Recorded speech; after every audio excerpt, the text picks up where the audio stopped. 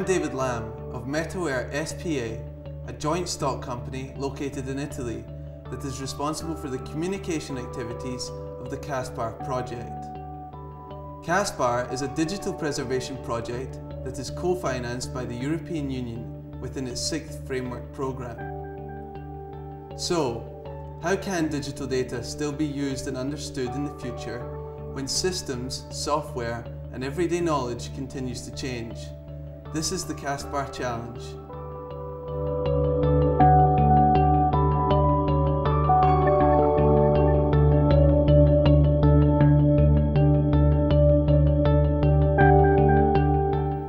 CASPAR intends to offer a methodological and technological solution to digital preservation within the ICT market.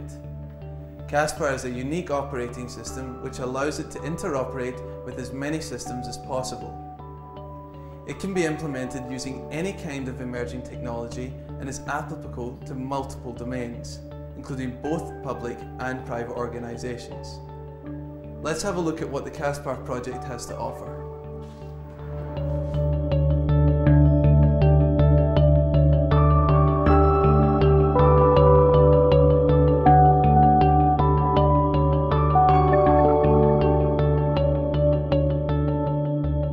ESA is the European Space Agency.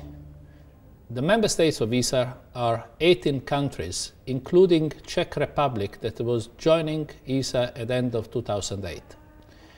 All other countries are historical countries who have space capabilities, and in the near future we plan to see ESA being the space agency of Europe.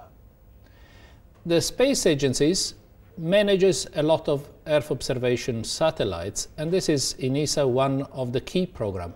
Actually, at the moment is the largest funded ESA program. Large-scale programs at international, European, national and regional level are key in this moment to make sure that we understand our environment and the major issues that the environment has, like global change, sea level rise, disaster management, and so on. The data from the European Space Agency Earth Observation Programme are large. At present, the archive of ESA includes some things between 3 to 5 petabytes, many different files, many different organization of the data in different places in Europe. And in the plan from the next 10-15 years, there will be 10 times more data to be managed by the facilities that ESA operates.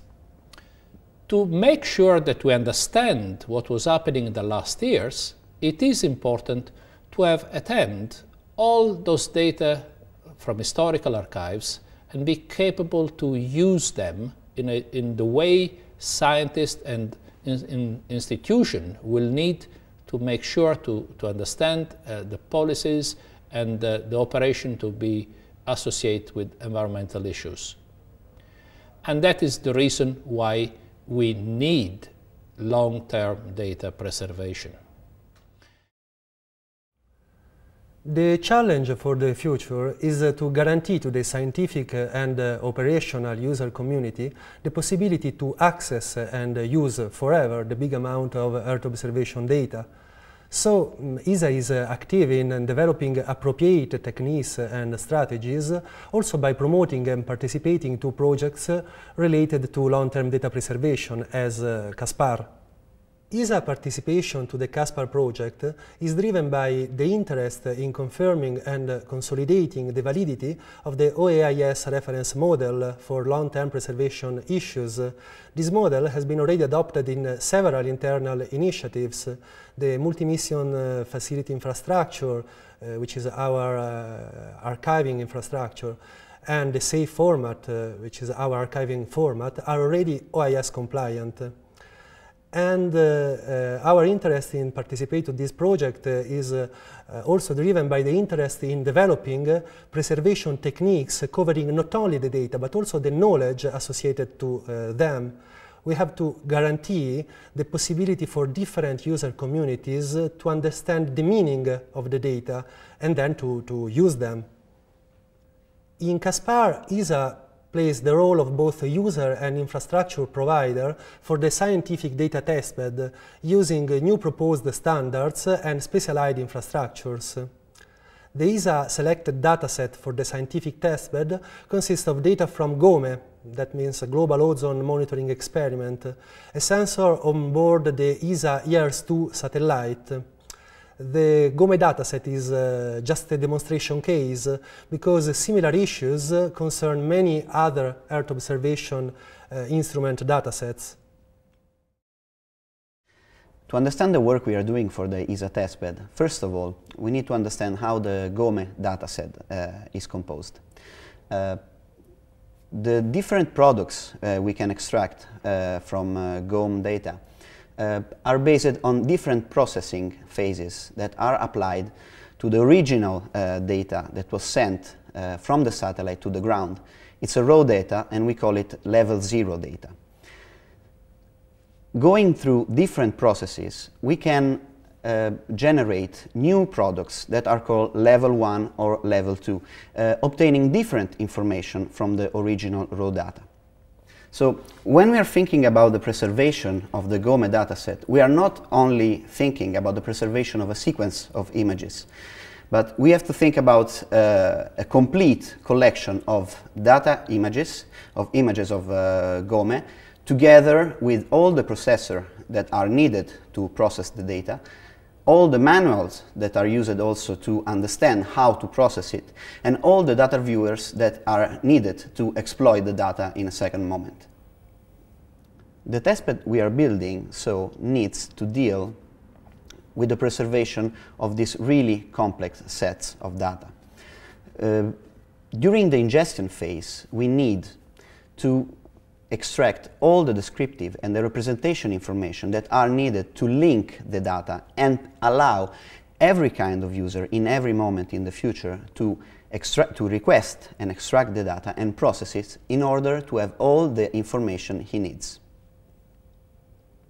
This means that we need to preserve processors, software, libraries from all those kind of changes that happen every day into the IT world, which is the production of new operative system, new libraries or new programming languages, of even simply a license that is expiring. The core of our testbed is based on to preserve the ability to process data from level 1B, which is raw data plus calibration parameters, to level 1C, which is a fully calibrated data. If something happens, if a license expires or we need to make some change to the processor, we need to tune CASPAR and its components in order to be able to let the information, the new information, flow into the system, to let the system administrator go into the CASPAR system, to download, recompile, and upload again the new processor. And we also need to set up an alert system that is going to link the new processor to the user and to alert all the other components that a critical change into the system has been done.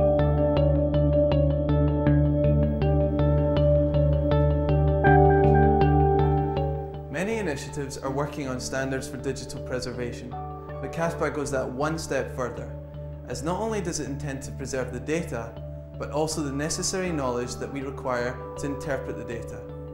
We could say that CASPAR is as important to digital data as the Rosetta Stone was for the interpretation of the Egyptian language. Thanks for listening.